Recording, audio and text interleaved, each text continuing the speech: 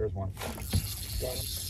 We were locked out, they finally let us out. My hair is hockey, the weather is mint. Don't call me cocky, I hope we get a fish. First time out after the old lockdown for the old walleye. Going with Dangerous Dan, my homie. And he's been going bonkers with a newborn at home.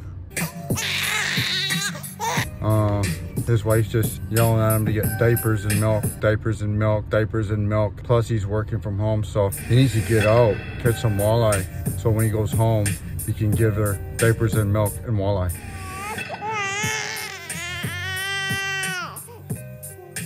Finally, this ramp is open. Dan is feeling dangerous. He's been locked up. They won't let him out. Fish, better watch out. Congrats with the newborn. Hands Bro, you need this. You got 10 babies. They won't let you out. This man's on rabies, foaming at the mouth. Ready to catch some fish, eh? Ready to catch fish.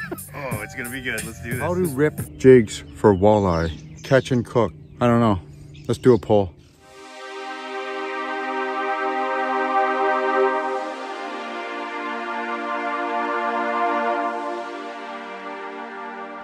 Literally first cast with the shad body. Bang! I can't believe it. So there's our first slot fish, first fish of the year. They could be on that body, Dan. Smacked it. I have a bunch of different shapes rigged. Bulky shad body, skinny floppy minnow, a paddle tail. I have a stiff bait for ripping. Sometimes they're really into a certain shape, especially when I first start out this time of year. Jiggle, jiggle, rest. Jiggle, jiggle, rest. Definitely get on the red. There's one. Got him. Yeah, definitely a rest there, Dan. Okay. Second cast. Oh, there you go. You want to try this bait? Beauty. The shape. Not much weeds, like he said. I can't see too much weeds down there, but... What's that?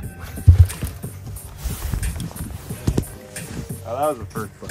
Phone chesty. Yeah, I can see you. Phone chesty it is. Viewers, don't buy that stinking GoPro 7. Was it a thump, that first one, or a tick? Yeah, the first one was a thump. Rest it when you have that thump. How many thumps do you think you had? One? One for sure, and one tick. No, no tick. A thump and a tick? Maybe.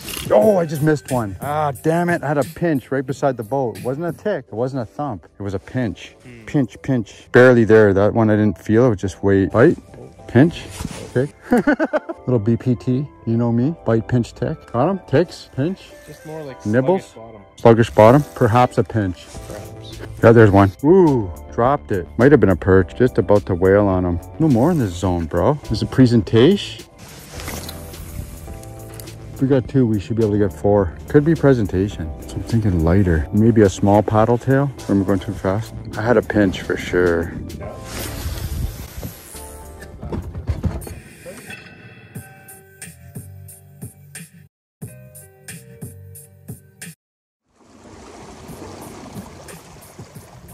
Trying some warmer water with some sand, not too much weed, but there's some sand down there.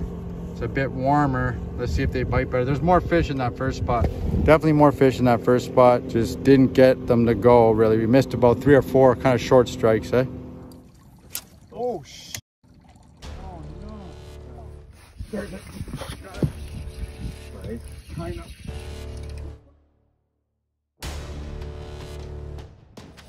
It's a doozer, bud. Definitely out of the slot. I was rocking it kind of, eh? Good. Z-man. Out of the slot. They're there, eh?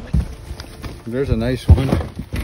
So we came onto a shoal hard rock spot. Fished here for a while. They're not really firing right away, but I think they're there.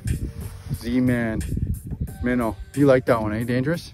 Oh yeah, man. This one's definitely out of the slot. Definitely out of the slot. Fought like crazy. Didn't really feel the bite. I was just kind of hopping. Yeah, definitely out. 20, 25. What a beauty. Underwater release. Underwater shot. By budget.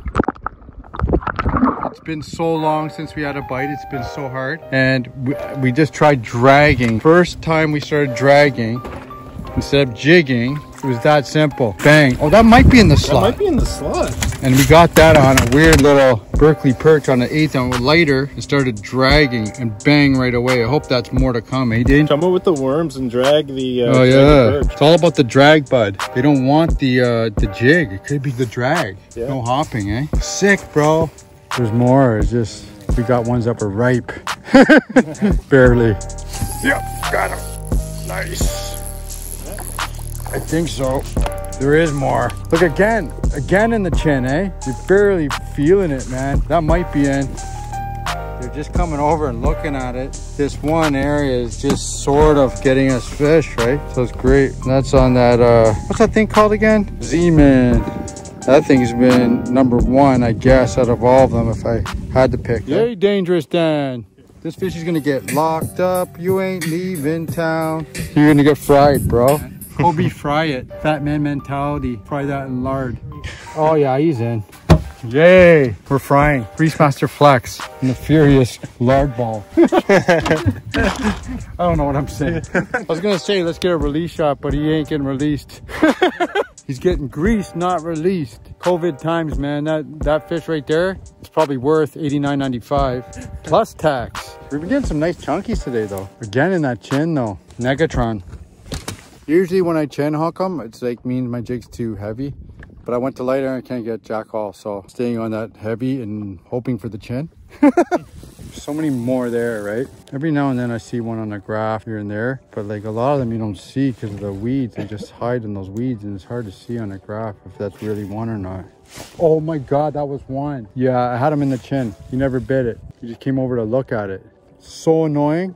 I just lifted up again and it was like I got a piece of his chin, man. So weird. Like they're not biting it. Somewhere over there, Dan. Yep. Don't show this guy. Don't show this guy. This one's over the slot. Oh my God. You won't believe this. In the side. Like this is crazy. Like they're just not hitting. I got them speared in that side. I can almost feel them like hovering over the bait. Like I'm feeling them kind of hover and I think something's breathing on it. And then bang again. It's like my third one near that region. Unbelievable. Crazy. They're just like so negatron. There's a lot more fish here than what we're seeing, but we're catching them one way or another. Oh my God. I thought it was big because it's coming in sideways, spinning. Isn't that funny? Like I just said, I felt like I got a piece of one, right? Sorry we didn't get this on film. This is for Sweet. This was also on what, 1/4 ounce jig. We came to a spot, we started in the morning, weren't there, and now the temperature jumped up here and bang-o out of the slot, 19 3/4, just over. Starting to come on, eh? I don't think that area that we were fishing this morning is going to be good though. This time of day, I don't even think it'll be come on. Yeah. Weird. That's why I like that sandy shoal we fished earlier today, that even though it was flat, you know, should have probably danced around it more. I almost speared 3 there. You're hooking them in the mouth at least. I don't know if they actually wanted to bite. I'm getting ones that are just looking. And I sold them some. Limit. If it's not over. That one thumped it. If this isn't in the mouth, I won't believe it. This is unbelievable, eh? How they just turn on. It's that damn temperature. It had to come up late in the day. Weird. So slow. And now we're just like, it's becoming electrifying. Okay, let's do a count. Put it on spot lock. I'll do a count. You fish. We're just making sure we're not over our limit. Checking out our dart collection. They're not darts, really. Yeah, we're at limit. That's 5 there.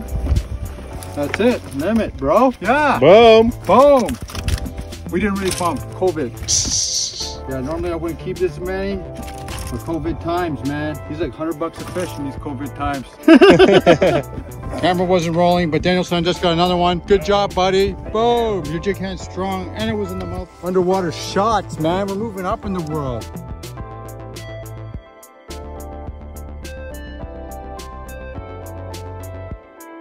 High budget. Underwater shots. We're back at the ramp. It was a great date. You understand? Yeah, we rocked it. How do you feel?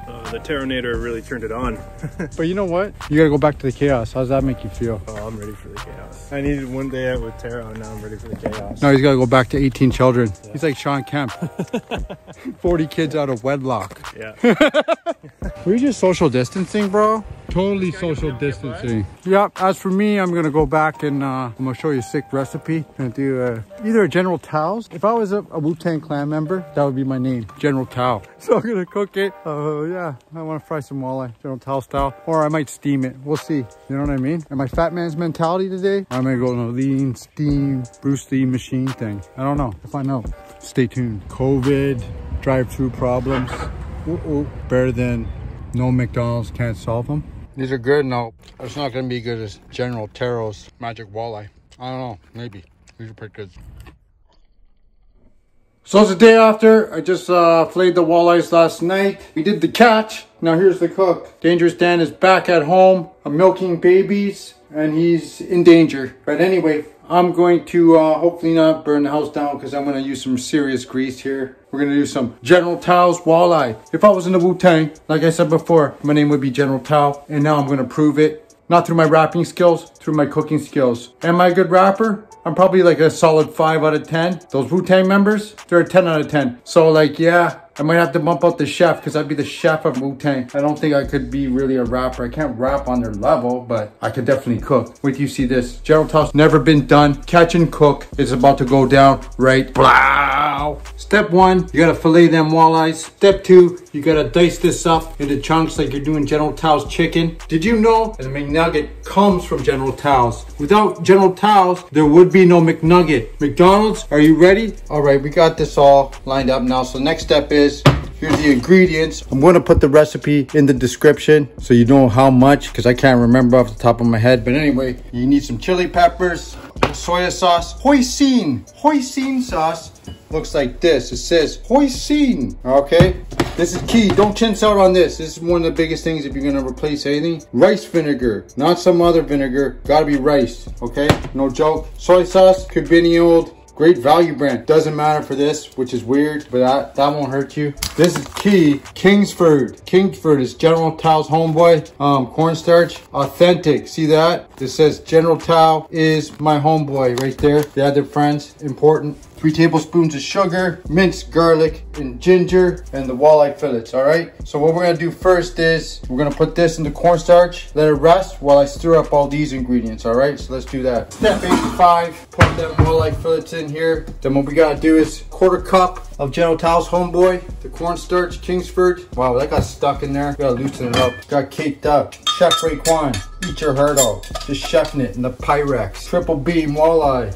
Okay, so we got that. Coat that up, coat that walleye. Let that cornstarch really coat it and get in there. The time you need, I'm just gonna stir it up and let it get it all covered. We're gonna put that in hot grease release. Oil, oil, oil. Okay, so now I'm gonna stir up these ingredients in a separate bowl. The garlic, the ginger, the sugar. Got some hoisin in my rice vinegar. I got a 1/4 cup of water. Is that the rice vinegar? Where's my 1/4 cup of water? Oh, there's my 1/4 cup of water right here. Soya, chili, bam. Gotta stir it up. She's hot. You gotta watch this so it doesn't boil over, but that's why I like a deep pot. Got one of them in. I'm gonna dump them all in. It's hot. She's going. That's what you want. Okay, let's get those all in until they're golden brown. Cut down, General Tso's. It's gonna be phenomenal, or it's gonna suck. Let's find out. Could it be mediocre? I don't think so. It's either gonna be crap or crazy good. We are under attack.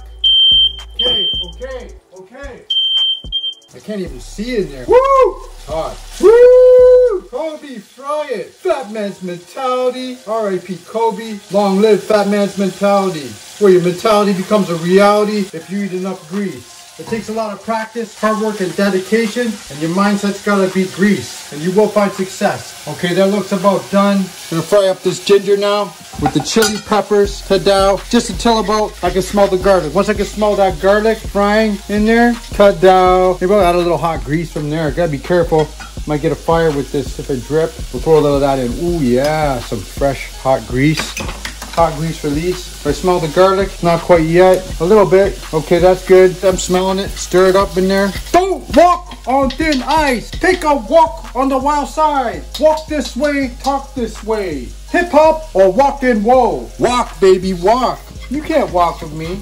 Okay, then I'm gonna add this piece by piece. Hot grease release. Why drain the oil? Add a little extra in every drop. No tissue paper needed with the tease grease special. Oh, this looks good, boy. Woo! This is serious. I'm thinking 10 out of 10. Never been done before. General Tso's walleye. Never heard of it till now. The originator non grata. Maybe. Am I overconfident? Probably. Will this be delicious? When I look at it now? Probably. When I see that grease, will it make your heart pinch? 100%. Ooh, it smells good. I ain't playing. Wu-Tang's last member, General Tso. How do you like me now? Wow. Yeah. But this is lights out. Okay, can you smell that? I'm stirring that ginger, hot chili peppers in with that walleye. And now, what I'm gonna do right now is add that woo sauce. Woo! Y'all ready for this? It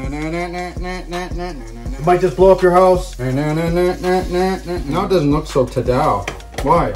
I think I turned the heat down too much. So I just gotta stir this in for like 30 seconds on high heat. Just get that sauce in, get it coated. Oh, the General. Looks good, smells good. Does it taste good? It's an experiment. First time ever. What I don't like here, I see the fish bits breaking off here a bit because it might be too much of a soft meat compared to chicken. So that's a downfall. Like it got bits breaking off, which makes it not the same, but well, it tastes good. I don't know. See that? Boo, I don't like those bits breaking off, crumbling. It's hard to stir. You gotta be gentle compared to a chicken piece, right? All right, that's good.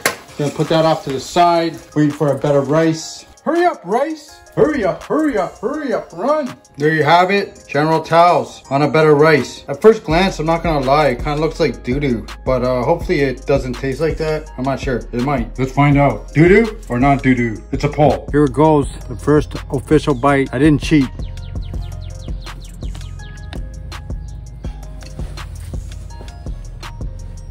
Gets about a like 8.7 for chalet gravies out of a possible 10. Very good, very different. I would say this, the sesame seed is a must. Don't forget that touch at the end. And the rice, it goes good with the rice because it's pretty sweet and tangy. So that rice miles it down a bit. It's a winner. Don't forget, never get chintzy on the grease.